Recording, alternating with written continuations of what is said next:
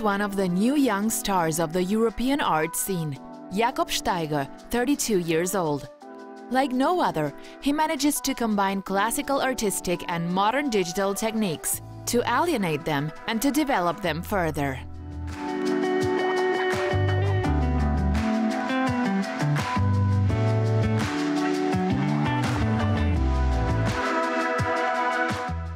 Jakob Steiger lives and works in Munich, the city of art, culture and vitality, and of course one of the most beautiful cities in the world. Here, at the famous Munich Academy of Arts, Jakob Steiger studied painting until 2017.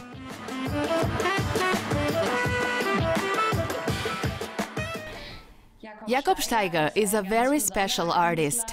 He started very early to combine different elements of art to create a new explosive work. You see one of his works right behind us, a light box. What you do is not what every artist does. You're bringing together many different realms of art and creating something entirely new. How did it come about and what exactly do you combine? I was first exposed to the classical approach to art through my studies of painting. But at the same time, I also had a strong focus on photography and also studied it.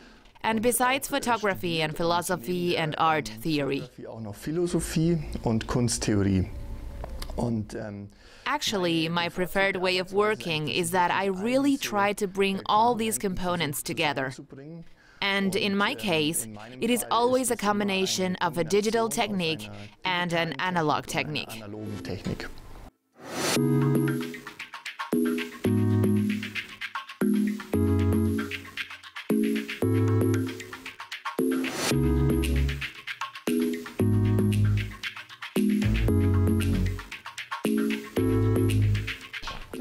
That means you are bringing together the worlds that we are still struggling with in real life at the moment, but which are also evolving more and more into a digital life. You bring these two worlds together in your art and ultimately show us a reflection of what we are also experiencing in our world at the moment. Exactly, you put that quite beautifully, because art is not something that imitates our life or our world, but art also is not life, that is, that art is analogous to our life. That means I think that nowadays we live very much in a digital world in our everyday life, and often don't really know where the digital ends and the analog begins.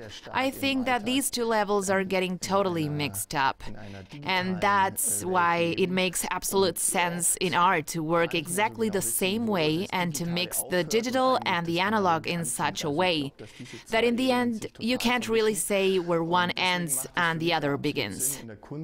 Genau analog dazu eben zu arbeiten und das Digitale mit dem Analogen so zu vermischen, dass man am Ende gar nicht mehr so genau sagen kann, wo das eine aufhört und das andere anfängt. In addition to art, Jakob Steiger has also studied philosophy. Thus, the artist's approach also contains references to literary and philosophical texts, which are artfully embedded in the works. In his works, text fragments from philosophical writings can be recognized again and again. Philosophers such as Franz Kafka, Walter Benjamin and Theodor Adorno influenced Jakob Steiger's work. Yes, well, I discovered the area of art theory for myself very strongly in philosophy. I try to work in such a way that I look at texts as source material. For me, a text is also something like a paint that I can smear on the canvas. So I smear with texts in the same way. And it's like that every viewer who looks at a picture always already puts the text into this picture. That is, everyone, when they look at art or pictures, always write a text into this picture. And that means we always have these two levels of image and text that are genuinely present. And what I merely try to do is to make these two levels really visible. That means that you really see, different levels of image are overlapping here, but also different levels of text. And this visibility, however, always plays on the fact that we can't necessarily read this text that is now inscribed in the image. So that means that the illegibility of the text is part of the work, in order to make what is essential to art resonate a bit more. The professors at the Academy of Arts discovered Jakob Steiger's interest in philosophy and his extraordinary talent early on.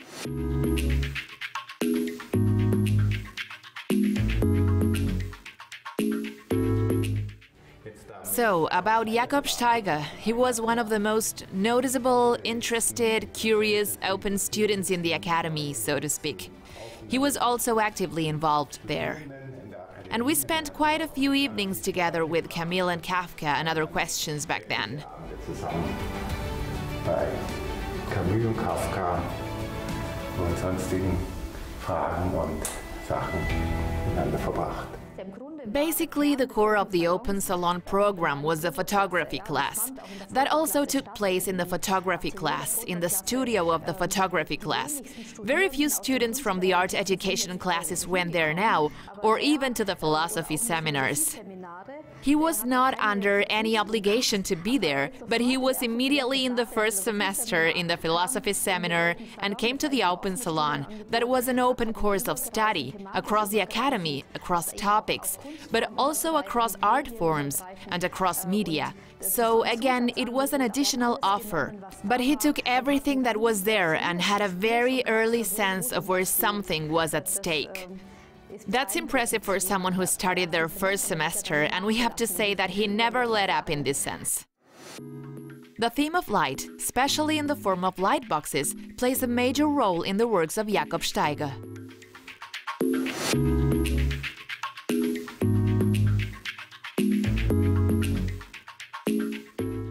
So here, for example, we see a light box by Jakob Steiger. What meaning does light have for you? Why do you use it? Exactly, so the light is, of course, in the sense of the light box again, the repetition of the display that we know from the computer screen, but also from the cell phone screen and from screens in general. What I am saying is that we always have a plane, a surface, which is permeated with light from behind and therefore shines and glows by itself.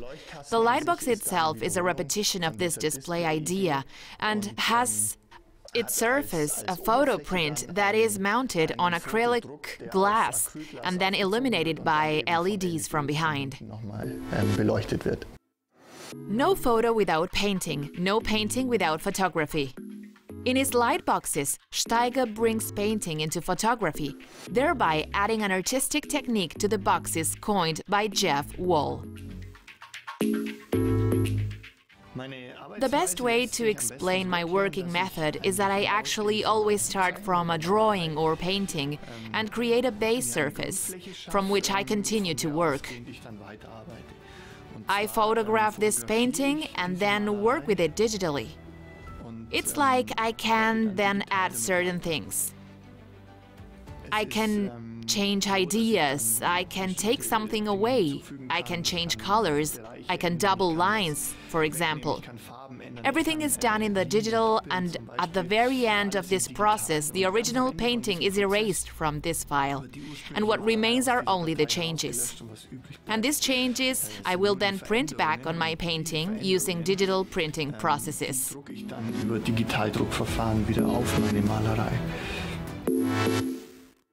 Some time ago, Jakob Steiger takes on a new challenge: live performance.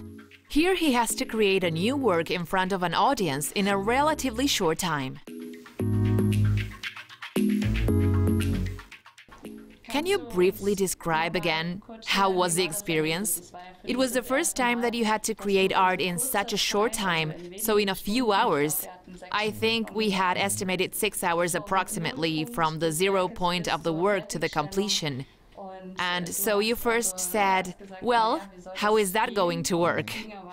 But then it went wonderfully. It was a very exciting experience, at least for the viewers. How was it for you? Was that one more level that was eventually added, this vivid live experience? Well, of course it was exciting, because of this Bavarian Business Day. This challenge to do a work for the first time that you don't do in your own studio, isolated from the outside world. In my studio, there is no one watching normally. That was a real challenge. But then I planned this work, which was created there, very precisely. Well, what happens on the canvas may look very spontaneous at the end of the day, but in fact almost every stroke was planned beforehand. And I have already drawn and sketched and painted everything in small models. And then it was basically true that I really managed to implement it as I had roughly imagined it in the shortest time possible. Exactly. Well, it was definitely an exciting experience, and it showed that it is actually possible to complete a painting in such a short time. And I'm quite happy with the result, actually. Es hat gezeigt, es geht tatsächlich in so kurzer Zeit auch ein Bild fertigzustellen, und ich bin eigentlich ganz zufrieden mit dem Ergebnis. The fact that art finds its place everywhere also becomes evident by the latest exhibition of Jakob Steiger's paintings. It is currently on display in the rooms of the Bavarian Economic Advisory Council in Munich. We are very pleased that we can now complement this dialogue between business and politics with a dialogue with art. The Bavarian Economic Advisory Council is committed to promoting dialogue and exchange between business and politics in Bavaria, Germany, and around the world. We provide information, we promote exchange about art, and we are also now pleased to have art here. Our entire office is currently exhibition space for the works of Jakob Steiger. I'm fascinated. Every time I go to my office alone or when I come here for meetings, I'm delighted by the pictures. They inspire me. They motivate me. I see that each work is different every day and that new ideas are associated with it. So let me take you with me today. Walk with me through our space here. Allow yourself to be inspired by Jakob Steiger, a young artist who has developed new techniques and who is also very much philosophically inspired. All I can say is that it's worth a short trip. Come and join us at the Bavarian Economic Advisory Council. We have selected different works for the exhibition at the Economic Advisory Council. There are mainly canvas works on display, on which collage technique was used, where photo print on foil or photo print on canvas was mounted again on canvas and put over the painting. There are a few smaller works on paper on display, featuring the connection between painting and printing technique once again. And then there are 3 light boxes on display, which have been technically crafted in such a way that it's also about the connection between painting and photography. At the end of the work process, however, there is a digital file that is then printed and then illuminated again with LED lighting from behind. Datei steht, die dann gedruckt wird und über eine LED-Beleuchtung von hinten dann nochmal beleuchtet wird. Light, text elements, explosive colors. Jakob Steiger's art leads into a world in which different realities come together and unite to form a new world, a new beginning of things. Many art collectors have long discovered the young extraordinary artist.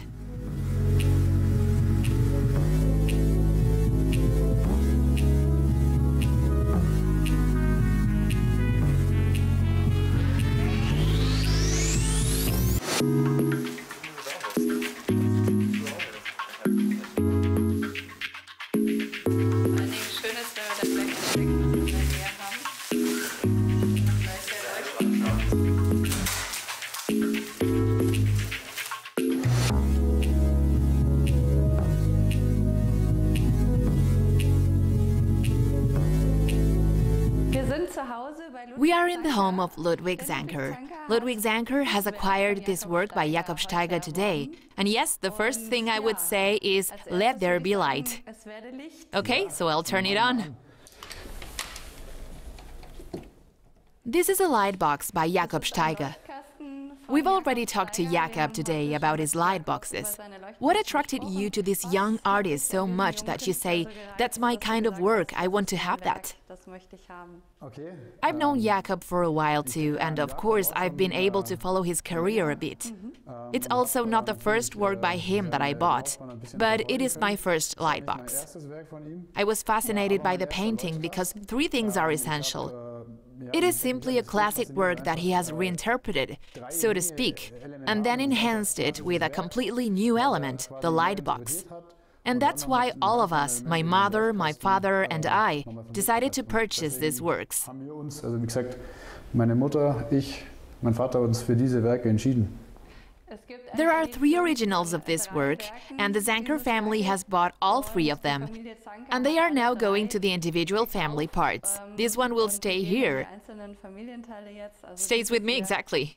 And one is with your parents, I believe. That's the plan, and the third, well, we'll see. So Jakob Steiger will soon be on display here next to some very honorable works. Would you like to tell me a little bit about your collection? Years ago, I was lucky enough to buy a Banksy piece at an auction. I also have other young artists, always with their own unique story or with an expression which allow you to see clear messages. Jakob Steiger is one of them, and that's why I decided to buy this new lightbox from Jakob. Deswegen habe ich mich auch dafür entschieden, auch für Jakob jetzt auch diesen neuen Leuchtkasten zu verstehen. So you're saying that the clear message is your main concern. You can see it here, of course you can see it with Banksy, with his no very clearly too. Could you also tell us something about that work back there? Yes, this is a work by Leon Lowentraut, a very well-known young German artist who painted the work A Different Mind. This face has two sides, so to speak, one on the left, one on the right, two different personalities. It's a print of his work from 2018. Yes, I also find it fascinating how gaudy, how beautifully the lines are drawn. And as I said, he has always... In each picture, it's actually clear to see what he's trying to express. Every evening when I'm sitting in front of it, I am delighted how beautifully colorful it is, and I can always discover something new. And that is much the same with Jakob. Every time you look at one of his pictures, you will find something new that you like. Jedes Mal, wenn man so ein Bild von ihm anschaut, findet man was Neues, was einem gefällt. And it's not the first work by Jakob? No, it actually isn't. I have further back here. You bought this from a London gallery online, yes? What appealed to you there? I believe that this was the main work in his Home series. It's not hard to recognize. I was intrigued by his brute black, the lines, then again, how he just merges several things together. These print media, this digital print, and then nevertheless also the structure and the paint texture and all that simply linked in the picture actually pleased me so much in the series that I also wanted to have the main work there at that time. Another picture from the series hangs in another room. I just like the colors. I like the green, the black very much. Very dreary, the picture, but still with a clear message. Und ja, ich fand einfach die Farben gut. Mir gefällt das Grün, das Schwarz einfach sehr gut. Das ist ein sehr tristes Bild, aber trotzdem mit einer klaren Message. The blend of the abundance of the created and the emptiness of the paper leaves room for interpretation for the viewer. Is it something heavenly or something earthly that resonates here? Jakob Steiger lets us participate in the journey into secret, forward-looking worlds. Why all this? Why not end? Why not this being in the world, abandoned to the naked existence? Why this struggle? Why this struggle for expression in word and image? Ceaselessly. Because it has to be. Because there is no other way. He who has not lost his sense of wonder must think, must pursue a matter and cast it into a form in a creative intoxication. Otherwise, he will be lost. As Pina Bausch aptly puts it, dance, dance, otherwise you are lost. Jakob's dance floor is the canvas. Here he invites you to the pas de deux. Dance along. You're welcome.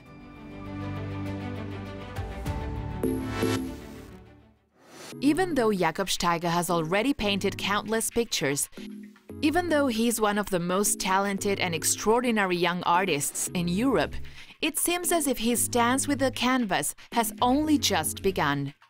We will still hear and especially see a lot from the young man from Munich.